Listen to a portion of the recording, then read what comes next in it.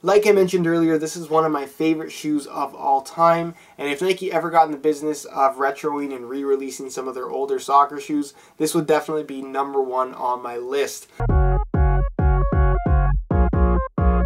What's going on, guys? Josh from soccerreviewsforyou.com, bringing you a video today that I knew I would be making for you 6 years ago. The remake of the Nike T90 Laser 1 that, as you can see, looks almost exactly like the original. For those that don't know, this was a limited edition remake, limited to 2,000 pairs, each individually numbered, as you can see there by the number on the heel. And it's a remake of the 2007 Nike T90 Laser 1 in the launch Zest Yellow and Black colorway, bearing a retail price of $250 US.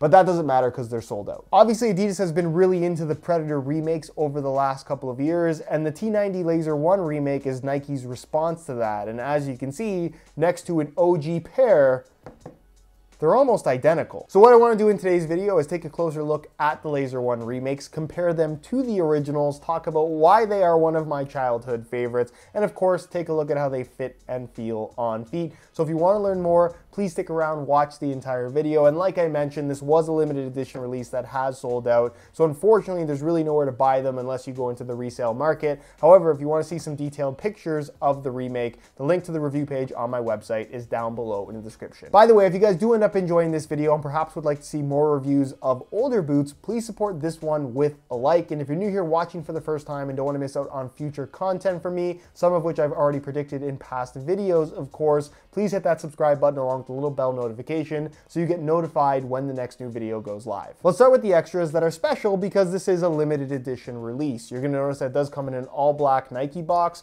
with the signature T90 Laser 190 logo in gloss black on the lid, with just gloss logos around the other edges of the box. And then if you want to get a look at the label, there it is. Also included with the remakes is a remake of the OG string bag that you'll notice is black on black in color with the same 90 branding there on the front, a red swoosh as well. The front part of the bag being made out of the regular kind of string bag material we're used to seeing from Nike.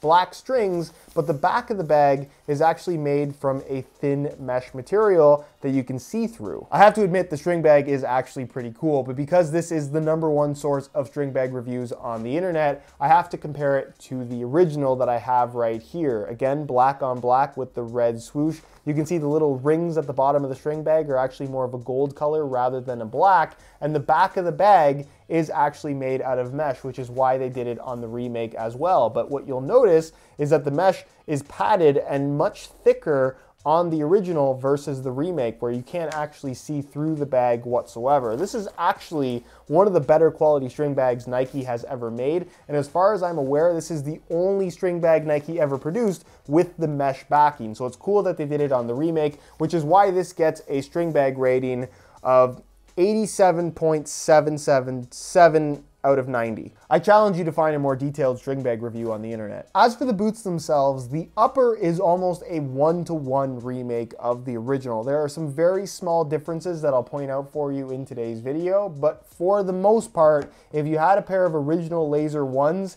if you get the remakes, they're going to fit and feel surprisingly similar. Quick story about the Laser 1, and if you watch the Boot Nerds podcast, which you should be subscribed to if you're not already, you may have already heard this, but the T90 Laser 1 was the first top-end boot that I got as a kid right when it came out, and I was just super pumped about them. They came out in 2007, and it's one of those boots that was unveiled but didn't actually get released to the public until like a month after, so everyone knew they were coming, you just couldn't buy them yet. And you have to keep in mind as well that the T90 Laser 1 was really a far departure from what the T90 line had been up until that point, because this is really the first one where Nike truly went at the Predator line from Adidas with big rubber striking elements, which you obviously have here with this large kind of shot shield here across the top of the foot. So I went to my local soccer store and I pre-ordered a pair, waiting for them to arrive. Super, super excited, could not wait. And I called that store every single day for 2 weeks straight until the boots finally showed up. I can tell that the owner was very, very annoyed every single time that I called, but it didn't matter to me. I was young at the time. I just really wanted my boots, and when I got them, I thought they were the greatest thing ever, and that's really why it's one of my childhood favorites. It's just a boot that has a lot of sentimental value to me. I was a huge fan of Wayne Rooney and Fernando Torres at the time, who were both kind of headline players for this particular model. I would say Torres in particular, who actually wore them in white more so than in yellow, but I just thought it was the coolest looking boot, and it's one of those designs that even if you know nothing about football boots, it's just so easy to understand. Hit the ball right there. It's an actual target. Here's a rundown of the tech specs on the Laser 1. The upper is actually a Teijin synthetic in this particular colorway because there was a kangaroo leather option available for this boot as well. Never had a pair of those as a kid. The Teijin synthetic is obviously something that is very famous for being on the Mercurial Vapor line, although it's not on the Vapor anymore. But it's not actually like the Mercurial synthetic at all. It's not super thin. It's actually soft and has a little bit of a padded feel to it. And in comparison to the original, I would actually say that this time around, they've made it slightly softer. It actually feels better than the original in that regard, and it basically is the surrounding material for the upper of this boot that you're really going to notice more so through the midfoot area, because the star of the show is this giant striking element running across the entirety of the top of the foot. Basically anywhere where you would hit a ball, you're going to come in contact with this giant striking element that is basically just a giant target on the one sweet spot on your foot that you want to hit the ball with, which was such a cool concept at the time, and it seemed like an obvious idea once everyone saw it, which is why I think this is such an iconic design from Nike, because it just makes so much sense. As far as the striking element itself is concerned, you obviously have more firm rubber, more solid rubber in the middle here, where you actually have the T90 logo, the center of the target,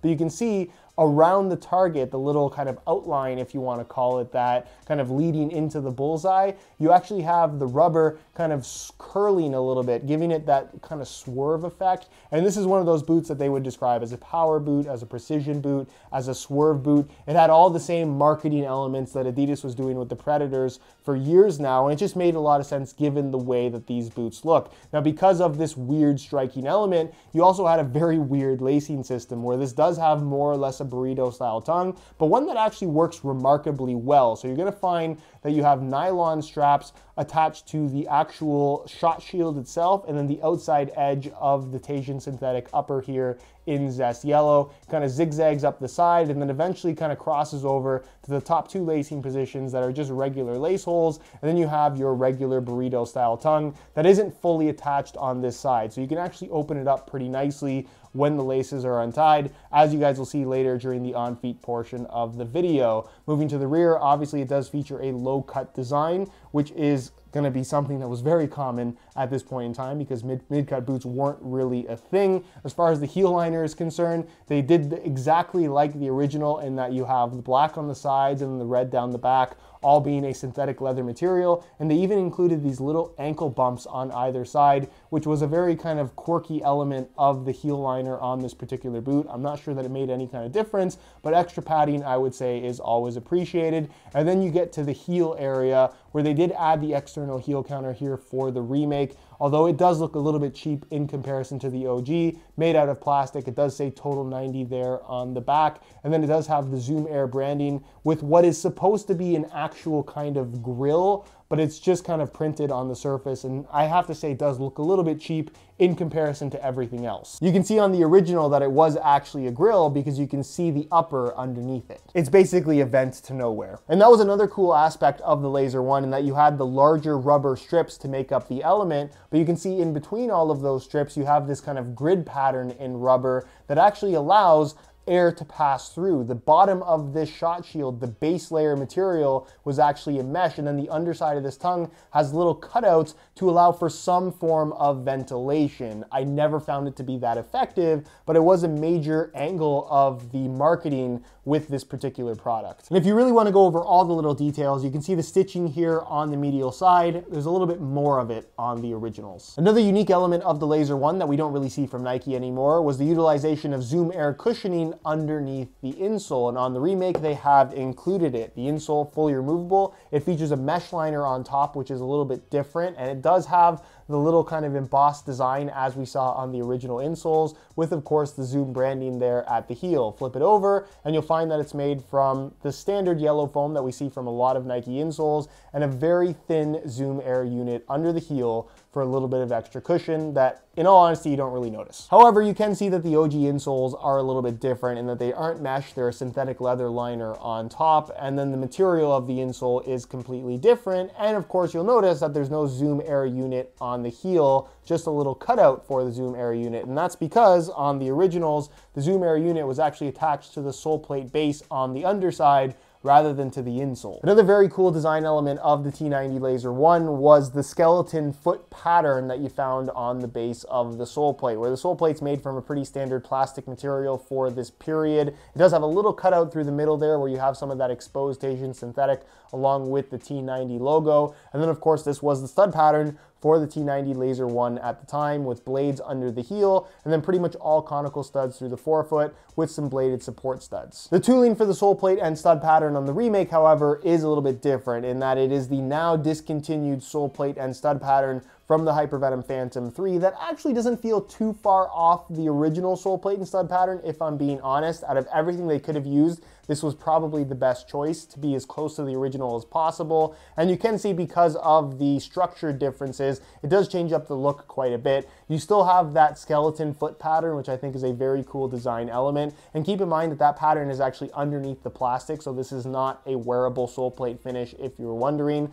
Obviously, it doesn't have the cutout through the middle. Instead, they've put a red Nike swoosh there and the 90 logo right there under the heel, with of course the individual numbering right there. I love the fact that they have given each pair an individual number. That's something that I think is always cool with limited edition releases. And of course it has the FG Hypervenom Phantom 3 stud pattern, which brings us to the weight. Which one is lighter, the OGs or the remakes? Well, I'm gonna weigh them both for you today in real time, side by side. One thing to keep in mind though is that my OG pair is a size 9 US and the remakes that I have are a size 9.5 US. So technically half a size bigger, although that's not really gonna impact the results much. So we'll start with the original pair, as you can see by the sole plate. Throw it on the scale, and you can see that they weigh in at about 10.6 ounces, the equivalent of 302 grams. We'll change the scale back to ounces, and we'll throw on the Remake pair, which you can see here by the sole plate, and they weigh in at a slightly lighter 9.5 ounces, which is not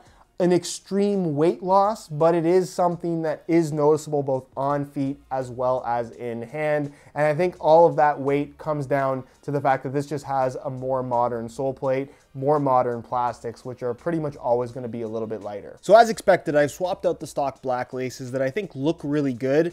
And at first I threw in some yellow reflective SR4U replacement laces, and I just thought they looked weird. I'm going to post a picture of that on my Instagram so you guys can judge for yourself. But anyways, I put some black reflective SR4U replacement laces. They're a little bit thinner than the regular ones that are pretty much exactly like the original, but they add the reflective bits and it maintains the black look, which I think ultimately does look the best on this particular boot. If you are interested in some replacement laces for yourself, the website to go to is www.sr4ulaces.com. There'll be a little pop-up on screen as well as a link down below in the description. And yes, the lacing system is a little bit weird, but for those wondering, it's really not difficult to relace at all. So on feet, the Laser 1 remakes really feel just like the originals. Technically, it's on the Hypervenom Phantom 3 sole plate base, which you would think would modify the shape, but for the most part, the fit and overall feel of this boot stays very true to that OG variation, which is excellent. And in all honesty, while they're bulkier than the average football boot that we have now in 2019, they're definitely very wearable by today's standards if you're a fan of kind of the more classic power boot type of feel. And I really feel like this is one of the most streamlined T90 Laser models that Nike ever made, because the Laser 2, while I'm a big fan of it, was extremely bulky and kind of shaped like a giant square. The Laser 3 was also very bulky, and then they kind of slimmed it down with the Laser 4. But as far as just pure design is concerned, this to me was the most streamlined. And with a burrito style tongue even, which I'm pretty much never a fan of, this just wraps your foot very, very nicely. It's not really going to get you that super tight fit because of the way the lacing system works, but for the most part, the fit and lockdown is very, very good. And again, very wearable by today's standards. As far as width is concerned, they're not overly wide. I would say if you have really wide feet, You might have a couple of issues, but for the most part, I think these will fit most people quite comfortably. And as far as sizing is concerned, I'm wearing these in my usual size 9.5 US, and the fit and length is pretty much perfect. So if you are looking to get a pair, I'd recommend going true to size in order to achieve the best possible fit. So in conclusion, and unsurprisingly, I absolutely love these. I mean, I predicted their release about 6 years ago, so I can't be too surprised,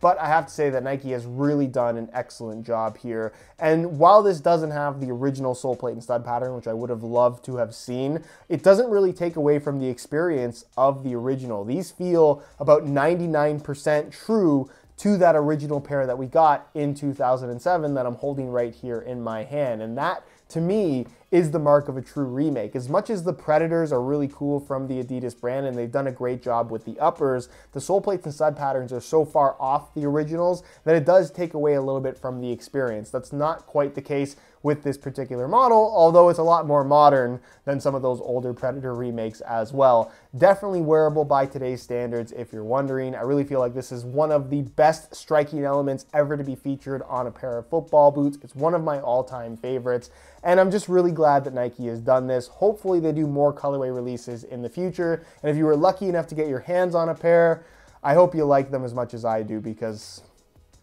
they're awesome. Anyways, guys, that's it for this one. Hopefully you enjoyed the video. If you did, please support it with a like. As always, if you have any questions, feel free to ask them down below in the comments, and I'll do my best to get an answer out to you as soon as I possibly can. All my social media information linked down below in the description as well, so follow me there if you don't already. And other than that, guys, thank you so much for watching, and we'll see you in the next one.